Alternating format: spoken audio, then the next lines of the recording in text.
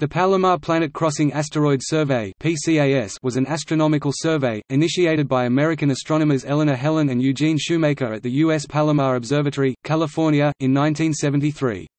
The program is responsible for the discovery of 95 near-Earth objects including 17 comets, while the Minor Planet Center directly credits PCAS with the discovery of 20 numbered minor planets during 1993–1994. PCAS ran for nearly 25 years until June 1995. It had an international extension, INAS, and was the immediate predecessor of the outstandingly successful NEAT program.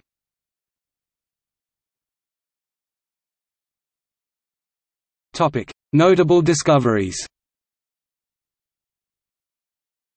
The first NEO discovered by PAX was 5496-1973 Na, an Apollo asteroid with an exceptional orbital inclination of 68 degrees, the most highly inclined minor planet known until 1999. In 1976, Eleanor Helen discovered 2062 Aten, the first of a new class of asteroids called the Aten asteroids with small orbits that are never far from Earth's orbit. As a result, these objects have a particularly high probability of colliding with the Earth. In 1979, Helen discovered an Apollo-type asteroid that they later identified with the comet 4015 Wilson-Harrington. It was the first confirmation that a comet can evolve into an asteroid after it has degassed.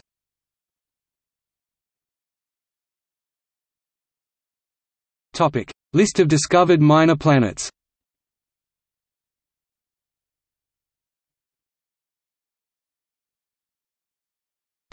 See also: Brian P. Roman. List of minor planet discoverers section discovering dedicated institutions. Spacewatch. List of near-Earth object observation projects.